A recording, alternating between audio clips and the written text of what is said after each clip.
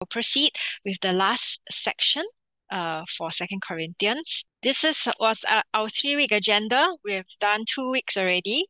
And for our third session today, we covered what Paul was addressing in the past, talking about and addressing past misunderstandings and issues with the church. And then he went on to talk about a present project that he wanted them to complete. And then now we're going to talk about the future,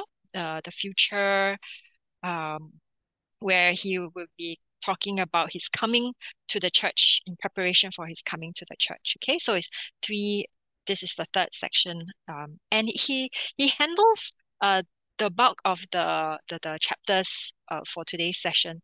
You would see that he handles his opponents in a more direct way, and also so very, very different style. And chapters 10 to 13 seems like there's like a sudden change.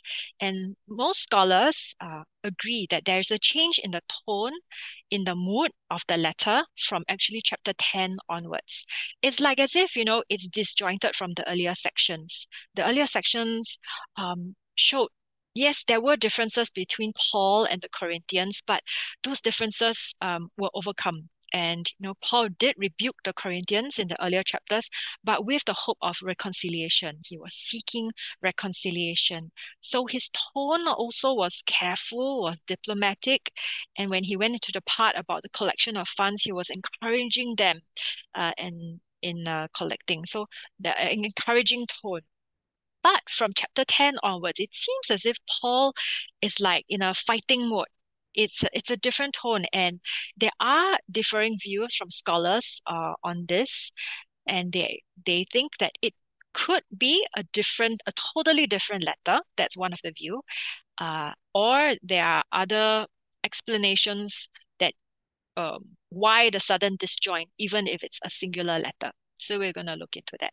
So for scholars who hold that it's a view that chapters 10 to 13 is actually a totally different letter, the view is that it is better to treat these chapters as a separate letter. Okay, so that means chapters 1 to 9 is one letter, and then 10 to 13 is another separate letter, which also means then that if chapters 1 to 9 are one letter, the ending part of that letter, the original ending, is missing. Okay, because it's hanging, right? And then chapters 10 to 13, if that is a separate letter, it then means the original beginning part of the letter no longer exists, is missing as well, right? And these are two separate short letters. That's one view, okay? And the other view that, it's a whole letter, it's a continuous letter. Now, there are varying explanations that different commentators and scholars take on it. So some of the examples could be, the explanations are that, okay, Paul was dictating chapters 1 to 9, dictating, and, he had a scribe, usually that was the case. And then until chapter 9, verse 15, and then he resumed there on the letter in a different spirit and a different mood. Okay, that's one explanation. Some said that he wrote until chapter 9, and then suddenly he received fresh news and information about the church in Corinth, the situation there. And then he continued writing and dictating the rest of the letter. And so therefore, knowing the news, there was that sudden change in his tone and his address. Another explanation was that he intentionally reserved his criticism till the end. So praise first, encourage first at the beginning of the letter, then the end of the letter, okay, scold, rebuke, and harsher tone. And then one more explanation is that actually, chapter 1 to 9 is addressing the whole Corinthian church, but chapters 10 to 13, he's addressing specifically the opposition and opponents, and then hence, that's why there's a different tone in the letters. So you have one view that it's totally separate, different letters, another view that it's actually a continuous letter, but with reasons why there was a change in the tone. There is another view that is kind of like a combination between these two views. In that explanation, that view is that, actually chapters 1 to 9 are written over a period of time, right? Not in one sitting. Then after Paul finished the letter from chapter 1 to 9, before he could send it, he actually received very distressing news of further problems in Corinth. And so that made him then, before he sent off that letter, that made him then continue, write some more. And that would be chapters 10 to 13. And then he decided to send all of it, the whole 13 chapters together as a single letter to Corinth. So these are some different views on the the whole of Second Corinthians and explanation of the differing tones, and the sudden jump as well from chapter 10 onwards. Now, for our final section today, chapters 10 to 13, there are three main sections actually. So the first part, Paul deals with his opponent's accusations against him. Okay, so that's where people say the opponent is very strong, it's in fighting mode, he's rebuking. And then the next section, chapters 11, all the way until half of chapter 12, okay, Paul very unwillingly and very uncharacteristically of him boasts of himself. He boasts of his credentials, his authority. He doesn't want to do this, but he brings it up because his opponents provoke him, right? So he has to defend. And then the third section, the last half of chapter 12, right up to end of chapter 13, he talks about prepare for his third visit to Corinth. So these are the three chunks that we'll be visiting today and we'll be talking about. And then there'll be sub sections in between. Okay, so another very good inductive Bible study method technique is in part of observation is to, when we read scripture, we ask ourselves the 5 W's, 1H, right? Where appropriate, where possible, read inquisitively, ask ourselves, who are the players involved? Who is there? What is the issue? When did this happen? Where is it happening? Why and how? And these really are the building blocks for observation in order to have correct interpretation. Okay, so now so let's talk about the who.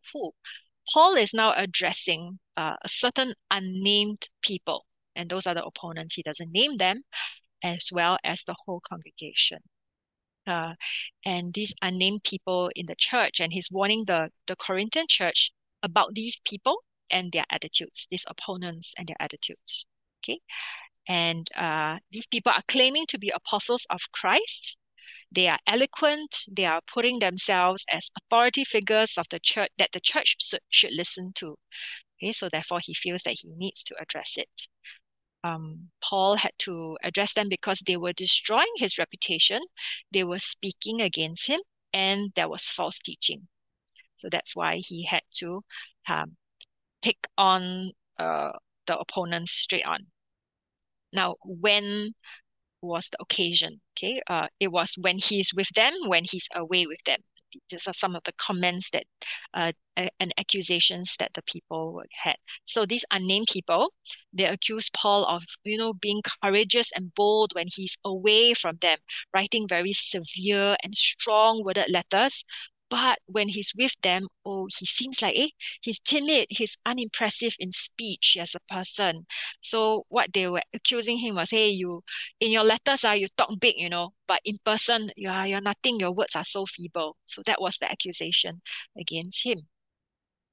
Now Paul here then starts off to say that he's willing to exercise spiritual authority. In person, he is. In verse 11, he says, in letters and in persons, they are the same. He's the same. But his approach is to take on the example of Christ, to be a servant leader, to have the meekness and gentleness of Christ, which unfortunately was misunderstood as timidity. And that's how the world sees it today, right? Now even, if you want to make a point across, you have to be very aggressive, assertive, bang table, flip table, then you can get the attention, But if you come in very meek and soft spoken, sure kena jia one in the secular world. That's what people say, right? But Then the next section, okay, so verse 3 to 6. I want you to take a look at these pictures first to get in context, okay, before we go into verse 3 to 6. So this, not sure if anyone knows what this is. If I pronounce it correctly, it's the Goryokaku fortress in Hokkaido. It's a fortress, okay, a star-shaped fortress. And it's designed star-shaped because it's supposed to remove all your dead zones. And when the enemy attacks, you can actually attack your enemy from all sides and all angles. And look at these high walls. Okay, these are walls. There's water around, the moat around it. There's high towers, lookout points like this throughout the whole fortress. Now, there are other star fortresses also in the Netherlands, France, US, Italy, Canada. So such designs, you see them both in Asia as well as in Europe, America. Now, these star-shaped fortresses are a bit considered more modern design, modern technology. What about ancient fortresses? So this one is a Greek castle, an ancient fortress of Agostina, I think, if it's pronounced that way. And it's estimated to be built around the 4th and 3rd BC. Again, look at the picture. Observe what is the design of the fortress. What do you see? It's rubble now, yeah. It's a lot of rubble, but they're based on the remains. You can imagine what it originally looked like. What are some of the key features that are similar to the Star Fortress in Japan? So even though the shape is different, but there are some similar key features. And then, of course, we have this ancient stone fortress. This is the Masada in Israel. This was built by Herod the Great. And he built this as one of his safe houses to escape in the event of the enemy attack. Again, look at the features of this fortress. What do you see? High towers, high walls. All right, keep this in mind when we come to the next few verses. And we're looking at chapter 10, verse 3 to 6. So in chapter 10, verse 3 to 6, you see that Paul uses military language, military metaphor. And he highlights that there is a spiritual warfare that is going on here. And the weapons of this warfare are spiritual, not physical, but spiritual. And he uses this military image, like having to capture a fortress. So what we saw just now, right, those pictures of the fortress with high walls, lookout towers, high towers, very fortified. You need to be able to capture this fortress. You need to scale the high walls, pull down these towers, take the prisoners captive, right? So when attacking in war. But as a metaphor, addressing spiritual warfare, what are the fortress and strongholds that Paul is talking about here? So he mentions in the verse, if you observe, arguments, right? So what are arguments? Reasoning, excuses to justify and rationalize sin, worldly intellectual philosophy, ideology. Those are kind of arguments that we have today. Lofty opinion. Okay, and what lofty opinion would be pride.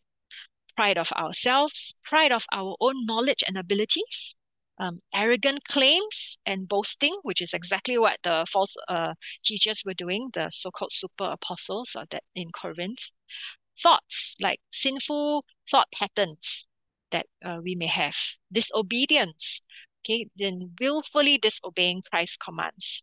And that was what the Corinthian church was doing. And so he is using this military warfare language to address having to attack and pull down all these things, pride, thoughts, disobedience, arguments, and all. And then we know we have spiritual weapons, right? Paul says in verse 3 that there is divine power. Now, what kind of divine power?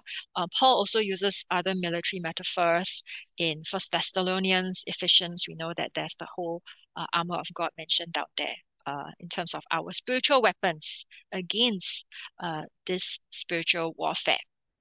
Now, why does Paul suddenly bring in the use of military metaphors in this section? So some commentators say that according to historians like Josephus and Philo, in terms of ancient practice, there are actually some rules of engagement when it comes to international relations. So if um, an ambassador of one country is mistreated by another country, it actually constitutes and acts as an aggression of war or an act of war. So Paul here considers himself an ambassador for Christ, right? But when the false apostles mistreat him, oppose him, that's actually an act of war. And so therefore, Paul is then coming to say that, okay, it's act of war. I'm coming in warfare, but not physical, but spiritual warfare. Therefore, he brings all these in. Now, Paul's opponents were using themselves as the standard to compare. So they were putting themselves as the correct standard, and they criticize and put down everyone else. So, as my husband's army friends like to say, "Kaki kong, kaki song," right? Own self say, own self feel good. So Paul is saying, it is foolish and unwise for the Corinthians to compare Paul and his co-workers based on these false apostles' criteria and standard. And he chided his opponents for boasting about themselves. And even though the work was done by other people in building up the church, planting the church, in discipling the people, but these opponents were boasting that, oh, they were the ones and they were claiming credit for it. And they were boasting how, oh, the Corinthian church was so vibrant and so spiritual because of them, when actually they didn't do anything. Yeah. And so they were claiming credit for things that they didn't do. And Paul called them out on that. And so Paul said, if you want to boast, boast in the Lord. Don't praise yourself. And he quotes Jeremiah chapter 9, verse 23 to 24. And let me read that for us. It says, "Thus says the Lord, let not the wise man boast in his wisdom. Let not the mighty man boast in his might. Let not the rich man boast in his riches. But let him who boasts, boast in this, that he understands and knows me, that I am the Lord who practices steadfast love, justice, and righteousness in the earth. For in these things I delight, declares the Lord." So Paul's opponents didn't know the Lord. Their self-praise shows that they have that fundamental lack of understanding. And only a person whom God praises and commends is the one who is approved. So what is most important and what matters is not the one who praises himself or even gains the praise of other people, but rather the person is commended by God. And so the praise and approval of God is more important than the praise of men. And so that's the summary in chapter 10, okay? And it's really about Paul's authority is from Christ, not from men. And if you want to boast, boast in the Lord. So keywords are being bold and boast, right? We're going to move on to the second segment of this section of these last verses. Now, when he said, "I wish you would bear with me in a little foolishness," do bear with me. What does he mean? Well, actually, he's saying that, oh, indulge me in my foolishness. Okay, indulge me a little bit more. Listen to my appeal a little more. And that's what he was saying to them. Now, he had a godly jealousy for the Corinthians, especially when they were in danger. And he's not jealous of the so-called super apostles and the opposition, but he was jealous for the Corinthians to be loyal to Christ. And so in this section, Paul does boast in certain areas to defend himself. Now, the Corinthians were led astray. They were believing and they were impressed by these seemingly super apostles. And Paul says that they were cunning, like how Satan deceived Eve. So these super apostles were deceiving the Corinthians. And he warned the Corinthian church about listening to a teaching of a different Jesus. Not sure how. They were actually they were Judaizers, so they were mixing up the gospel truth with Judaism, right? He's saying to the Corinthian church, be careful of a different spirit, a different gospel message. beware. And compare that to the initial preaching that Paul, he himself taught that. And verse 5 to 6, yeah, Paul was actually willing to admit his lack, his deficiency. He was saying that, yes, I lack professional training in speaking, in skills like rhetoric, unlike these well-spoken super apostles. But in the knowledge of Christ and in the word, he knows his stuff. Okay, so that's what he was saying. No, he's not an inferior apostle to these false teachers there. Then he goes on to talk about more accusations, defend himself against more accusations against him. Now, Paul was financially supported by other churches to go on a missions to Corinth, okay, when he planted the church in the second missionary journey. But when Paul was in need, he didn't receive any payment and gifts from the Corinthian church, but he supported himself. So if you remember in Acts, if you refer to Acts chapter 18, verse 1 of 5, he was actually a tent maker. So he worked in the trade while being a minister and while teaching the Corinthian church because he didn't want to be a financial burden to them.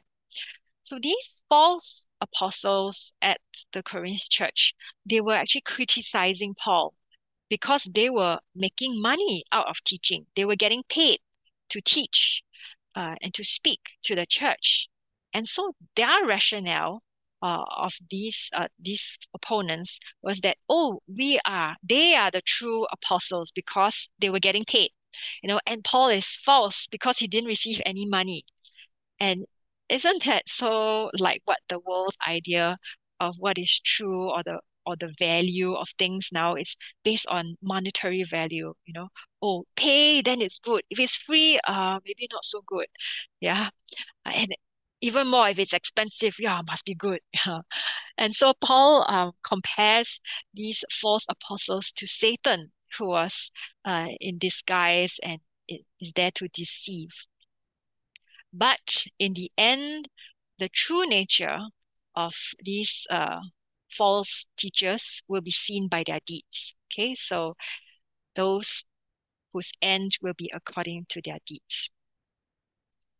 And so I want to pause here. It's good to have knowledge to know what Paul was talking about, the context and all that, but good for us to pause for reflection and application for ourselves as well. So these questions for us to think about: when you look at your deeds, what do they tell others about you? Do any of your deeds, your actions, your whole life, does it send a mixed message of who you are as a Christian? And is there anything that needs changing?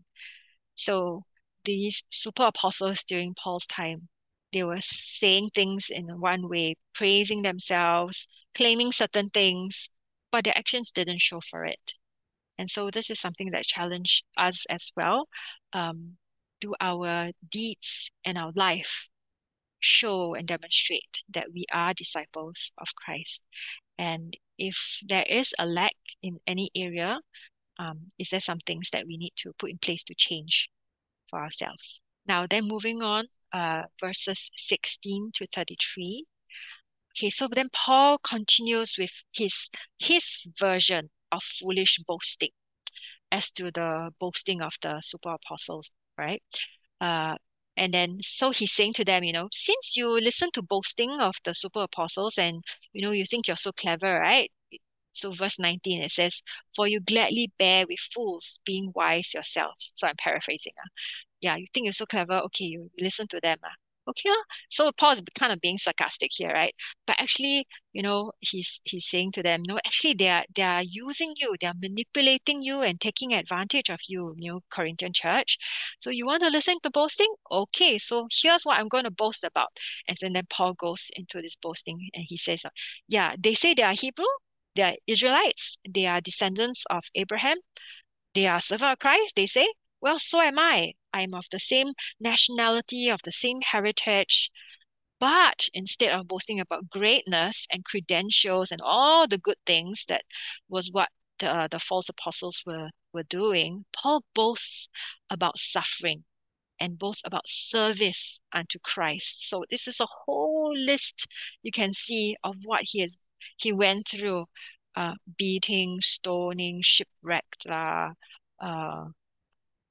physical danger, whether he's in the city or whether he's traveling in the wilderness. So really a lot of suffering that he has gone through. And he boasts about that. He boasts about that, all that, because it's his service unto Christ that he's proud of. And then he carries on in the next part of his so-called boasting, right? Of his this supernatural experience. Okay, so we're into chapter 12, verses 1 to 10. And he stresses, that he has no choice but to bring up something which he has never mentioned before, but because, they question his authority and his spirituality, so then he has to so-called boast and talk about this supernatural spiritual experience. And even though, it actually does not edify the church or have any personal gain for him. That's why he kept it to himself, and all this while he has not spoken about it. And so he says, I will go on to visions and revelations of the Lord. So a little bit on what's the difference between vision and revelations. So in looking again at the original language, these are some definition of what visions mean. So it's a supernatural event. It could be in physical body or out of body, spiritual happening. That's something that impresses on the mind. A vision, you see something, you could be in a trance. Okay, so that's vision. Now, revelation, the original language, the Greek is apocalypsis, is based really, the definition is really simply a revelation. It's God's unveiling of information. So actually the word apocalypse that, we often hear now somehow gets associated with like, oh, doomsday, end of the world, that kind. But that's not what the original meaning of the word apocalypsis means. It just simply means revelation, all right? Nothing to do with doomsday in itself, that particular word. It's something where God unveils and reveals what was previously concealed. That's apocalypsis. Okay, so then he goes, again, we're going to apply our 5 W's and 1 H, right? And ask ourselves as we read this passage. So who is this man? He says, I know a man. And what is third heaven? What was he told? So as we read this, ask ourselves this question. Now, when Paul says, I know a man, Paul is actually speaking of himself in the third person. And commentators have said that maybe he did this to avoid boasting or sounding proud, like, oh, I was this. So he already feels very uncomfortable boasting already and talking about this supernatural experience. So he does it in the third person point of view. All right. And he doesn't want to come across like a very special Christian. So when did this thing happen? And he's very specific. He says 14 years ago. So 14 years ago, the Lord gave him a vision. And he's not sure whether it was a bodily experience, really his physical body, or it's just a spiritual experience, okay, his spirit.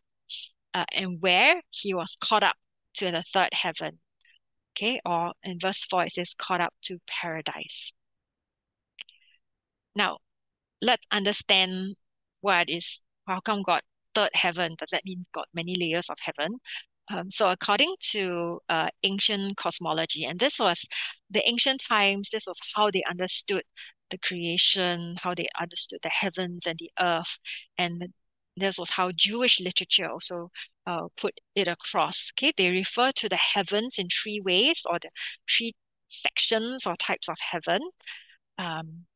And first heaven is where, there's the clouds, there's the sky, and the firmament. Firmament. Okay, we see that in the next diagram. And Genesis, when God created, he talked about this. He created the sky, the clouds, the firmament. Then there's the second heaven, which is above the firmament and divides another heaven. And then there's the third heaven, or it is also known as the highest of heaven. in Jewish biblical cosmology, this is often referred to as the place where God dwells, the highest heavens, right? In our Psalms, we read that. Now, when Paul was talking about paradise, he could be using it synonymously with third heaven, the highest heaven. Okay, so in your diagram, this one, you can see how the ancient people understood the earth. So they believed that the earth was actually a round disc shape that was floating on an expanse of water. And the firmament, which is this dome, I'm not sure that you can see my mouse, but this dome shape that is across, it's like a cover, a bowl that is overturned and put over the earth. Okay. And yeah, that's the firmament. So the first heaven is where here, over this part here, you see the clouds. This is the first heaven. And so the waters above the firmament, and this area here is the second heaven. And then, of course, the heaven of heavens is where they believe that God resides. So just a little information about how the ancients viewed the heavens and the earth. Okay, and that's why Paul referred to that third heaven there. So we understand a little bit about, what he means. Now we carry on with our 5Ws, right? Okay, so what is the vision? And we clearly know Paul says here, he cannot speak. It is beyond words. And not only just beyond words, he cannot speak because he's not permitted to share the content of that revelation. So it's highly private, confidential for his eyes and ears only. And so we don't know. Now, why did Paul have this experience? He does explain that. He says that it's to keep him from oh no, sorry, correction. We don't know why he has this experience. Yeah, it's private. It's only for him. Maybe it's to edify him. Maybe it's to encourage him and build him up. We only know that it's a supernatural experience, but we don't know why. Okay, and that's really up between him and God. Now, again, using careful reading, we know that this man was caught up to the third heaven, and we know he is Paul. Because in verse 7, so remember earlier he said, I know a man. That was third person, right? Then here in verse 7, he switches to first person to keep me from becoming conceited. And it's within the same context that he's talking about. So we know then that this man that he's talking about is himself. And now he then talks about this thorn in the flesh. Paul says it was given by God to him. Now, why? Well, it was specifically tied to seeing the vision. So in the context again of the verse, why that thorn was given, it's in context with the vision. He saw the vision, but the thorn is given to prevent him from being proud. Okay. And then in that same breath, Paul also acknowledges that this thorn is a messenger of Satan. So this thorn is both given by God and yet a messenger of Satan. How can, right? But that does not mean that God sent Satan to torment Paul. All right? No. But if you remember the book of Job, similar, right? God allows Satan to cause affliction. So that God prevails in Paul's life. God's power is displayed when Paul submits to God. Okay, what is this thorn? Many scholars have tried to explain what this thorn could potentially be, and with all the various explanations, it's mainly categorized into three types of when people talk about what this thorn could potentially be. So some say it's spiritual or psychological. Okay, maybe it's his emotional turmoil over the churches, or maybe it's his anguish over Israel because of their unbelief. Some say it was opposition to his ministry. Maybe it refers to that silversmith in Ephesus that was giving him a lot of trouble. Or in general, a group of opponents like these super apostles in Corinth that were opposing him. So opposition, they say this thorn could be opposition. And then the third reason, what this thorn could be, is it's a physical illness, a physical impairment, maybe his poor eyesight, maybe a speaking disability, since he did say that, okay, he's not skilled as the super apostles in speaking. So, whatever it is, if we are still wondering, what is this vision? What is this thorn? The answer is that's not the point. We are not to know. And the fact is, Paul doesn't say in his letter. And the vagueness of this thorn actually has helped many people overcome difficult thorns in their own life. It could it could be a struggle, a physical struggle like cancer, because these are long drawn. It could be depression. It could be relationship, a difficult relationship with someone that goes on again and again. Or it could be a personal struggle that, we have. And we see that 3 times Paul pleaded with God to remove this thorn. He didn't ask. He said he pleaded with God. He begged God, please remove it. But God said no. Very similar, right, isn't it, to how Jesus prayed in the Garden of Gethsemane to ask God, if it's possible, take this cup away from me 3 times. And no, the answer is no, there is no other way. Yeah, and God's unexpected response to Paul was, my grace is sufficient for you, for my power is made perfect in weakness. Now, what does it mean that God's power is made perfect in weakness? So God's divine power is able to fully manifest when humans acknowledge their weakness. When there's pride, when there's self-sufficiency, reliance on human abilities, our own abilities, there's no space for God's power to be displayed. And, we hinder God's power from being displayed when we rely on our human strength, our own human abilities. And that's why Paul boasts about his weakness, because God's power is revealed when he is weak. And that's what Paul rejoices and wants. And God's grace is able to help Paul overcome and endure. So the question then for us is, if you have what you consider a thorn, maybe we can pray and discern and ask, what might its purpose be?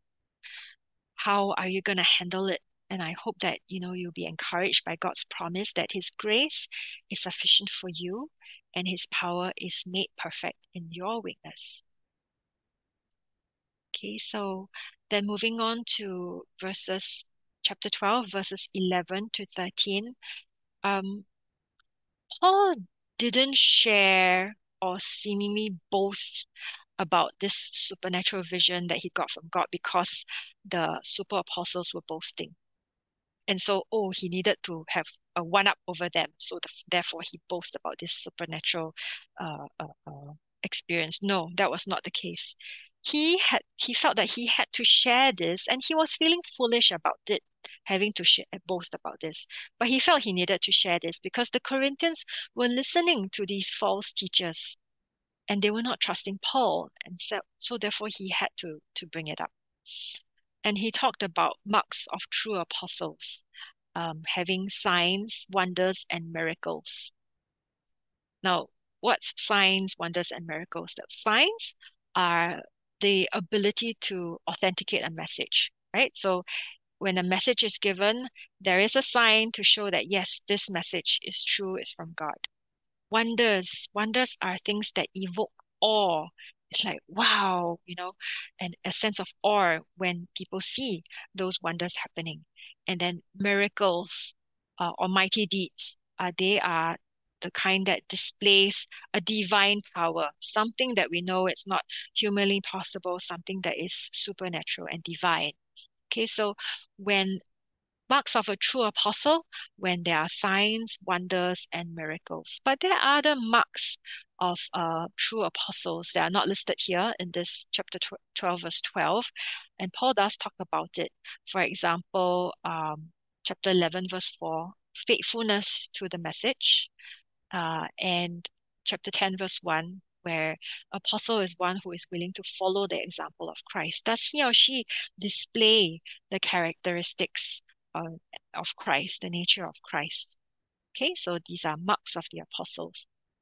Now, Paul in verse 12 uses irony when he's saying, yeah, you Corinthians, you're not inferior to other churches, but the difference is that, you didn't support me financially, whereas other churches supported me financially. But, that's the only part you're inferior or you lesser in, okay? And so he was kind of using like an irony to say that you're not inferior.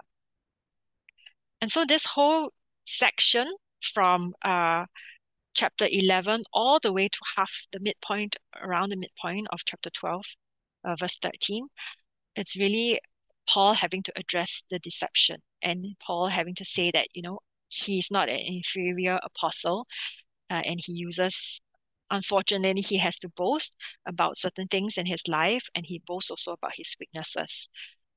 But knowing that God's grace is sufficient for him.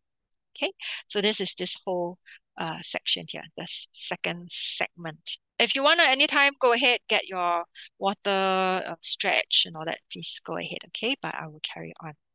Now we come to the last segment, which is from verse 12, half of verse 12, chapter 12, sorry, all the way until chapter 13. Now, Paul then is announcing that he's coming to visit them for the third time. And his policy is the same, he's not going to be a financial burden on them. He does not want what they have or share with him. He rather that they reciprocate his love. Show love to me. You don't need to give to me financially. That's what he was saying here. And he uses the analogy of parents are the ones who save and support for their children financially and not the other way around, meaning that he saw himself as their spiritual father and they as his spiritual children. Okay, so parents are the one who support children, not the other way around. Very Singaporean, right? That's what I think Singaporeans do also. But yeah, so he's using that analogy also to show that he is a spiritual father to them and he sees them as his children. Now, verses 16 to 17, he's saying that, he didn't use trickery as what his opponents are accusing him of doing. So if you read verses 16 all the way to 18, we can infer that there are some rumors from the opponents that's going on about Paul that, this Paul, he's unscrupulous, he exploited the church generosity and he gained financial support from them. But at the surface, he says, no, he declines and doesn't accept the money. But, at the behind, his sidekicks and his agents and his kakia will help to take money from him. So we can infer that, these thought of something like that, these kinds of rumors and false accusations were going about him. And so therefore, that was what he was addressing. And so he was speaking against this, that this is not true.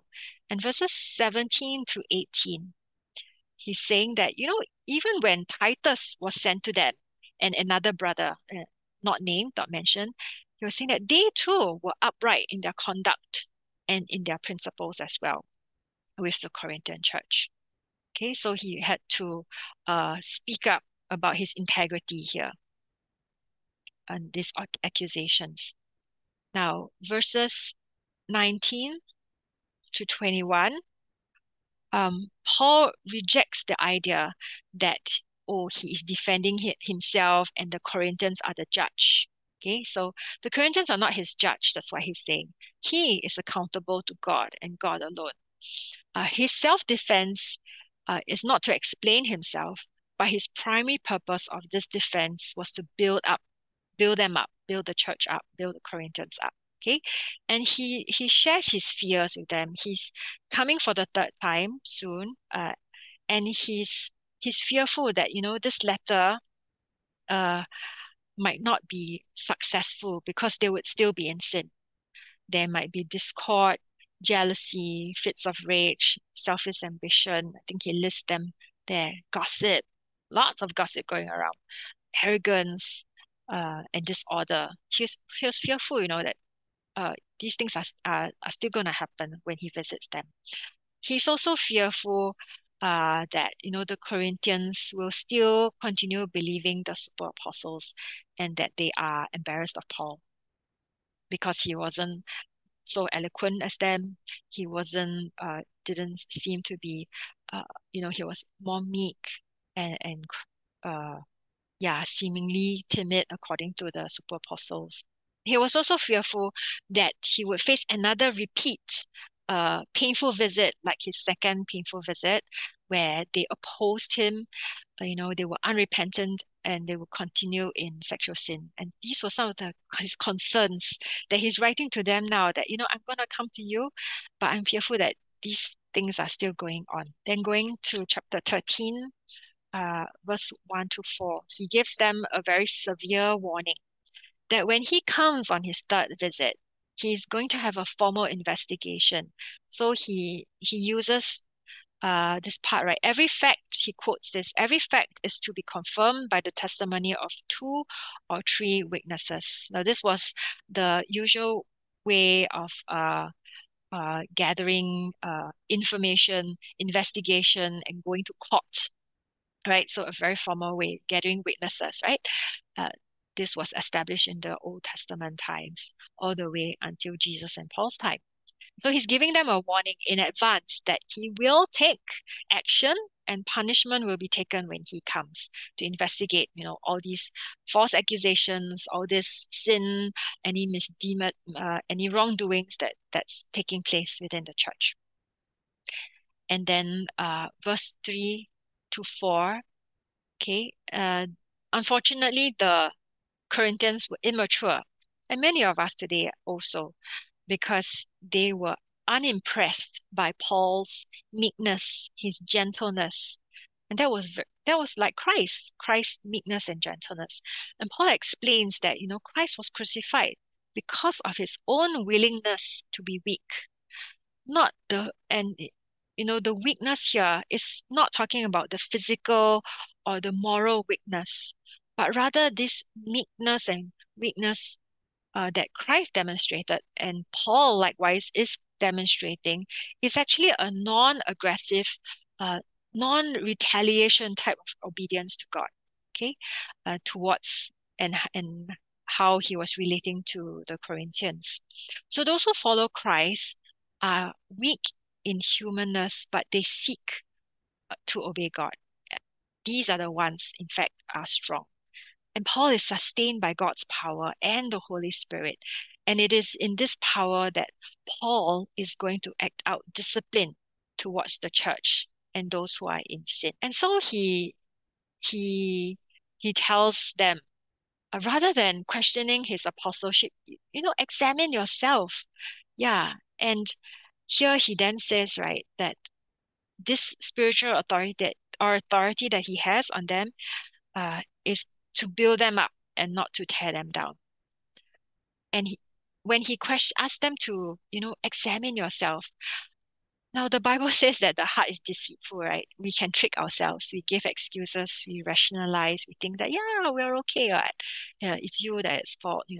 It's other people, everybody else's fault, not me. I'm okay, right?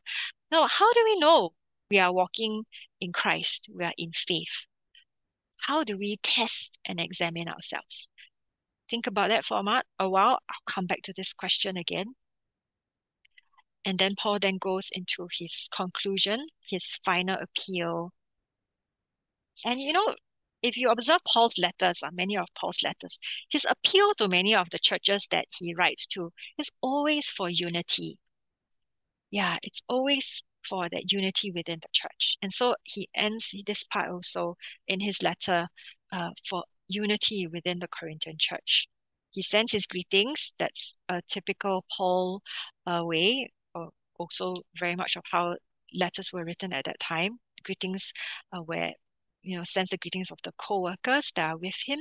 And then he ends off, I'm sure we're very familiar because our pastors also use this, the grace of the Lord Jesus Christ and the love of God and the fellowship of the Holy Spirit be with you all.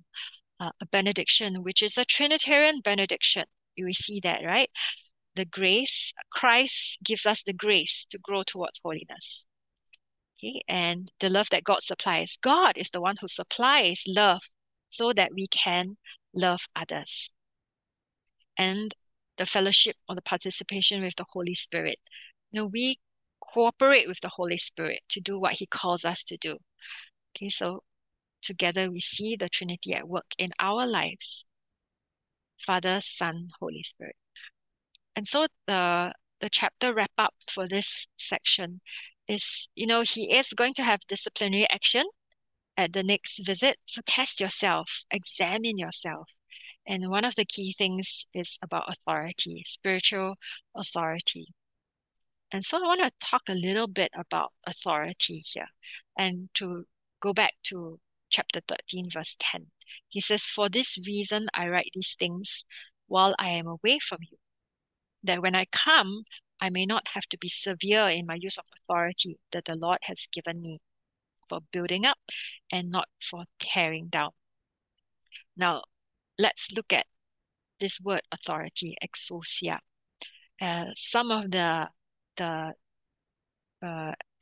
definition of this word is that, it is a state of control over something. Okay, or it is a freedom of choice of your right, the right to act or the right to decide for one's wishes. Okay, so the more authority, the person with greater authority has maximum freedom of choice, right? Because nobody tells me what to do. I can do anything for a person who has the highest authority. But the person who is under authority, he has limited freedom because the person who has authority over him has to will say what you cannot do, right? Yeah. So the secret of spiritual authority is that it creates rather than limits the other person's freedom of choice. So here, when Paul is saying that, he's writing to them with the authority that God gave him, that the Lord gave him. Now, you remember Jesus's words when he was with his disciples, and he says that, and Christ said that, the Gentiles, they lord it over, right? They rule over. Don't be like that, as what the Gentiles do, but rather be a servant, right? Serve. Now, Paul did not lord it over the Corinthians like how the Gentiles did it, but rather he pointed them back to what Christ had done and Christ was doing to give them freedom. Because remember, the context, the false teachers were mixing Judaism practices, and those were the law and all that, right? And so Paul was trying to tell them, don't turn away from that, turn away from this false teaching. Those the law condemns. Remember earlier chapters we talked about when Paul talks about compared the law and the letter of the Spirit, right? And that's freedom. And so even though Paul is exercising spiritual authority over the church, he only actually mentions it only twice at the end of this letter, at chapter 10, verse 8, and chapter 13, verse 10. And he recognizes that the giver of this authority is the Lord. And the purpose of exercising this authority over the church is to build them up, not to tear them down, not to destroy them. And Paul wants to free them so that they can choose to obey God and choose God's way willingly. That was the kind of spiritual authority that he was having over them. Now, if you look at your notes, you have this diagram, and I came across this and I thought this was rather interesting. Now, chain of command type of authority is very typical in companies, in military, in org charts, right? And we might then impose that kind of chain of command type of authority in the church. And we think that, okay, yeah, there's God. And then there's the leader who is under the authority of God. And then there's the follower who is under the authority of the leader. But biblical authority is the fact that the leader, yes, is so-called above the follower, but he's not between the follower, the individual, and God. They are both submit to the lordship of Christ. Okay? And Christ is over both of them. And the leader leads, but the leader does not control. Now, in practice, then, what does then that look like? In practice, the leader then humbles himself in order to elevate others. And so he walks alongside the follower, and both are still under the authority of the Lord, but the leader then encourages, um, you know, and rather than command, request, encourage, work alongside the follower, both of them being under the lordship of Christ. Okay, so that is it, biblical practice of authority. Now then, if you look at this and understand this, then think about those of you who are in leadership positions and have spiritual authority over others. Say, for example, maybe you are a ministry leader. Maybe you are a team leader in one of your ministries, like usher lead or WMM team leader, or you are CGL, assistant CGL, pastors. You are a parent. Parents have spiritual authority over your children. Now, how are you building up and not tearing down those whom you are leading? Rather than trying to tighten control to control, how can we help those that you lead find freedom in Christ such that we are leading them to submit to the lordship of Christ rather than submitting to you who are leaders? Are you humbling yourself in order to elevate other people up? And the appropriate attitude of a leader is one of a servant, one who humbles himself, one who is willing to put aside, status, symbols, power, but relies on the power of the Holy Spirit. Now, coming back to the other question earlier I had, how would you test and examine yourself to know if you are in the faith and Christ is truly in you? Okay, so coming back to this in relation to spiritual authority. So in the context of spiritual authority, there are some who are spiritual leaders, but what about those of us who have spiritual leaders over us? So we have our CGLs, we have our parents, our pastors, our ministry leaders, our mentors, etc. All these spiritual leaders who are leading us. Now, do we say, like the Corinthians, oh, prove yourself to me first lah before I listen to you? Do we not realize that we are actually accountable to God and we are submitting to the lordship of Christ rather than to men? Our deeds, our actions are the ones that will prove our genuine faith, not our feelings, not what we think. It's about our deeds and our actions. So for example, if our spiritual leaders, right, our CGLs, our pastors and leaders, they call us out and they hold us accountable to our deeds and our actions or our lack of it, do we give excuses? Do we get angry, offended? Yeah, why he keep asking me to come for CG? I cannot lie. I don't want to, very tired after work, But they are holding us accountable to our deeds. Are we upset? Or do we realize that their spiritual authority over us is to bring us towards submission to Christ's lordship over our lives, that we will choose, we'll have that freedom to choose Christ over our earthly desires or our willful disobedience. So then really it is to test ourselves and to ask ourselves, our deeds and our actions then showing and proving our genuine faith. And when we have our leaders walking alongside with us, holding us accountable, are we then working alongside with our spiritual leaders to see that they are helping us submit to Christ rather than we see that, they are such a nuisance or, I don't want to listen to our leaders, the spiritual leaders. Okay, so something for us to think about from those who are in the leadership perspective and those who have leaders over us. Okay. So in summary, this third section when Paul is talking about the future, his coming, his warning to the church from chapters 10 to 13. Okay, so this is all the so-called summary statements that you have. I would encourage you, please don't copy this, don't take this as, it is correct, but craft your own. Okay, craft your own summary statements and themes for each chapter, because then that's where it will help you remember better as well.